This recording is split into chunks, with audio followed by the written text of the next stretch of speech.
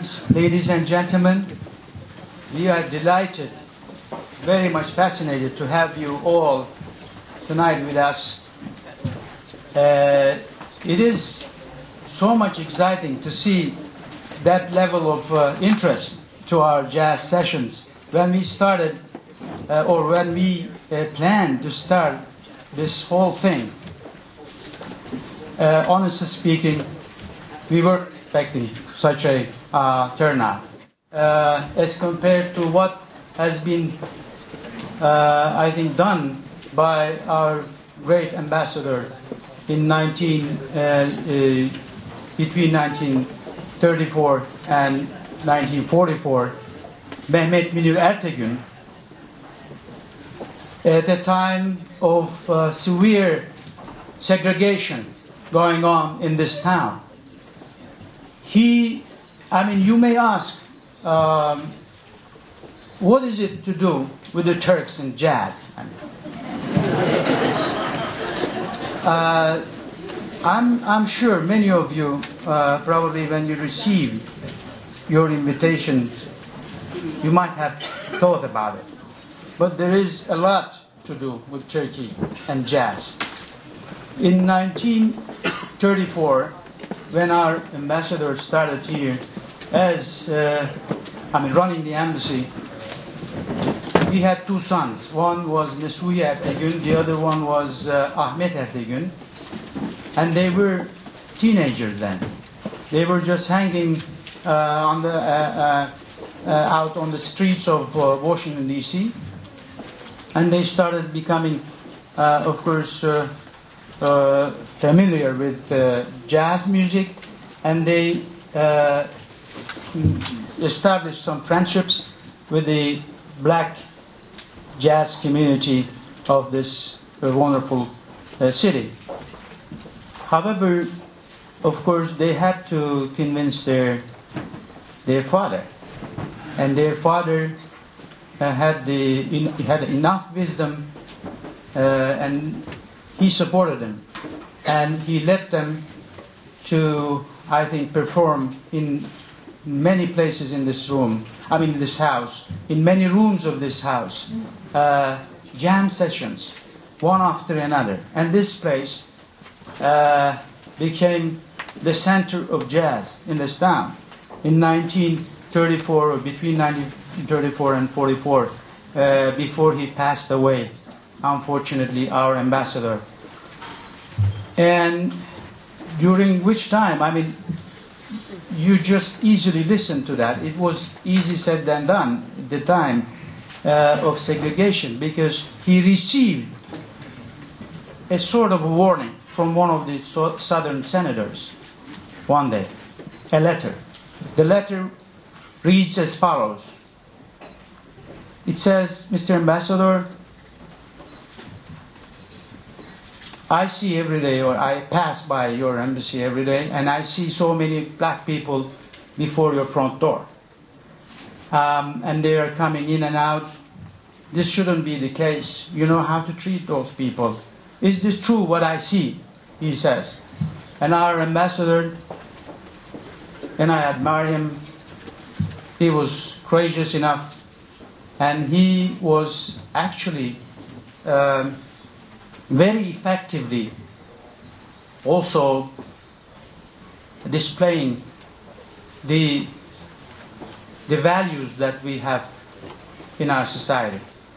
Tolerance, embrace, and wisdom. He responded as such. He says, yes, what you see, Mr. Senator, is entirely true. You see those people before our front door, and they're coming in and out because we do host our people. We have the tradition of hosting our people through our front door when they are our friends. However, if one day you choose to come, you're welcome, and we will host you through back door. So that was not easy. That message was in itself amazingly difficult at the time of segregation. Can you imagine? Just put yourself, several decades ago, it was almost next to impossible. So this is who we are as Turks. So when I came into this town, I did know about this history of this house. So I thought I should revive it. It is somewhat relevant to today's developments as well. Turkey now, every day, every single day, just picking up one person out of certain complication, be it in Libya, in Iraq, in Iran. So this is who we are. I thought many people could know this through jazz, which is, I think, the marvelous medium. So this was the vision when I came here. As you know, the citizens of this country where big thinking has grown up. You need to have a dream, and of course you need to have a strategy to support it, and then you need to work hard to deliver. So that's what we did. First, we approached our dear friends in Boeing. Where are they? Greg Pappin, and they are, I think their team were great.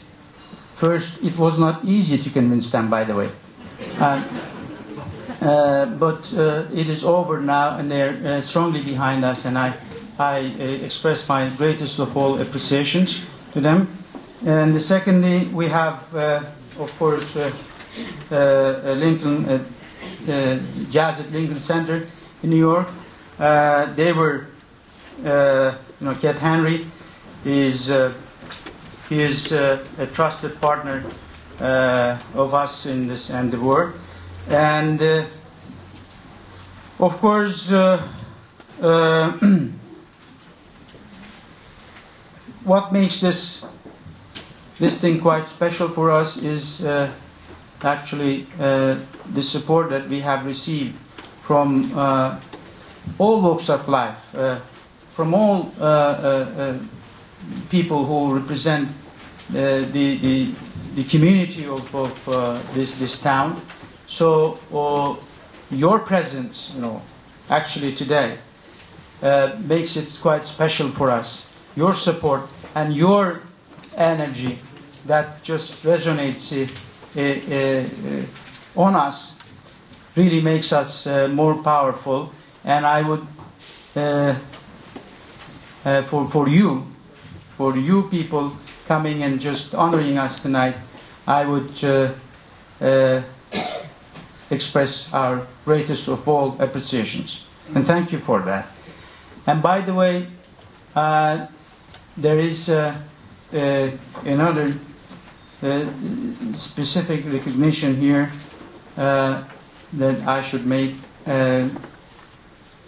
We have Nina Solars among us, a very good friend of Turkey.